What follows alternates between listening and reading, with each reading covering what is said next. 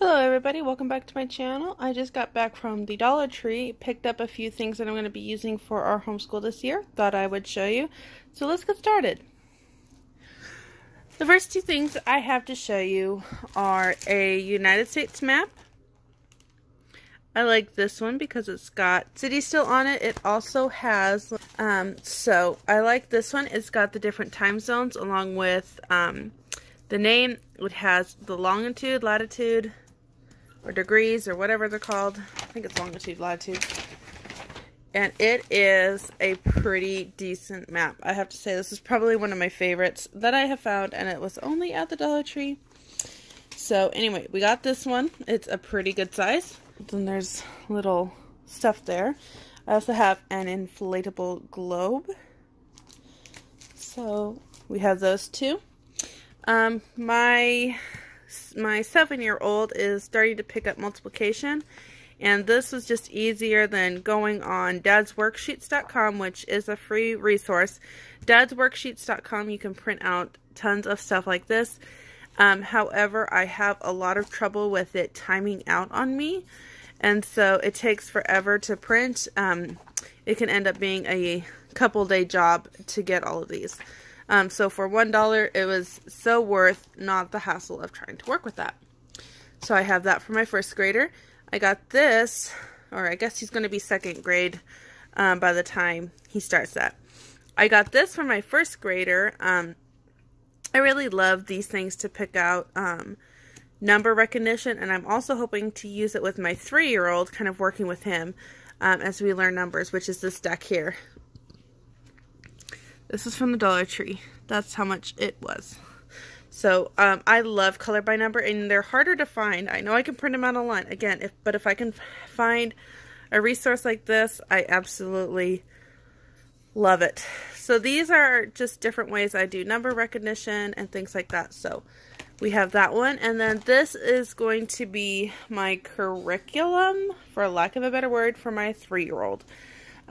He loves dinosaurs, as you will see in a few minutes. So I got these. They are a 25-piece little dinosaur set. You do not have to do what I'm going to do here. You can use spoons or anything. But I got these to do this.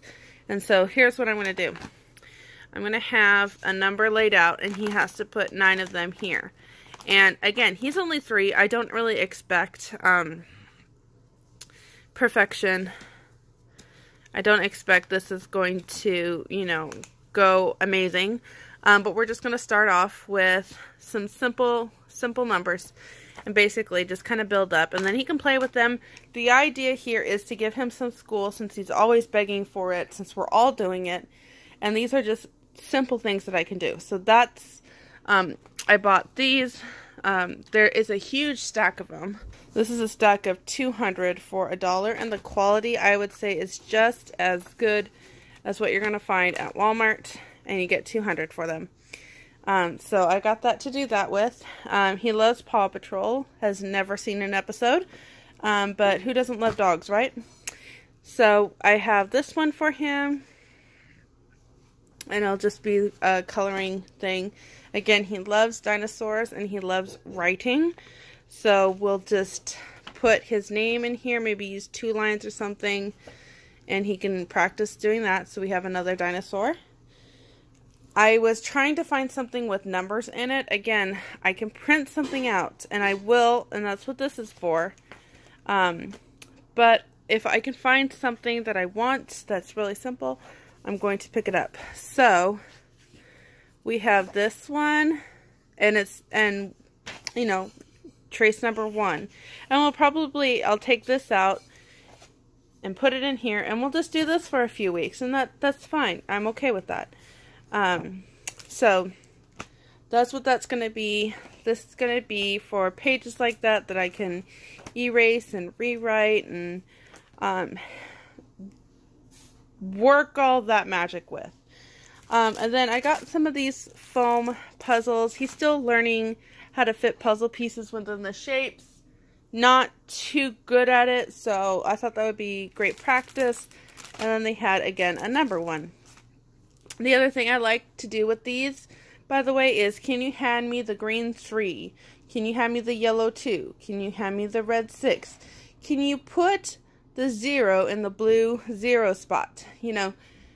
And that's kind of how we work with colors. Again, what I will also do is, let's pick up Legos. It's time to pick up Legos. Can you find me 5 red Legos to pick up and put away? Can you find me 3 blue Legos to pick up and put away? And that's how we do colors. It's very simple. I don't have any program to teach. I don't have anything like that. If I get ambitious enough, again, he's 3, but he's the youngest of 5.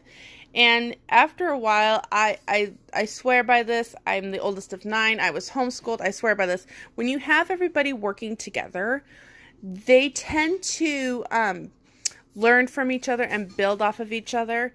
And it's not uncommon for the younger kids to be ready to start school. However, I do follow a Charlotte Mason principle, which this would be considered like twaddle type stuff. And you don't do formal lessons until the age of 7.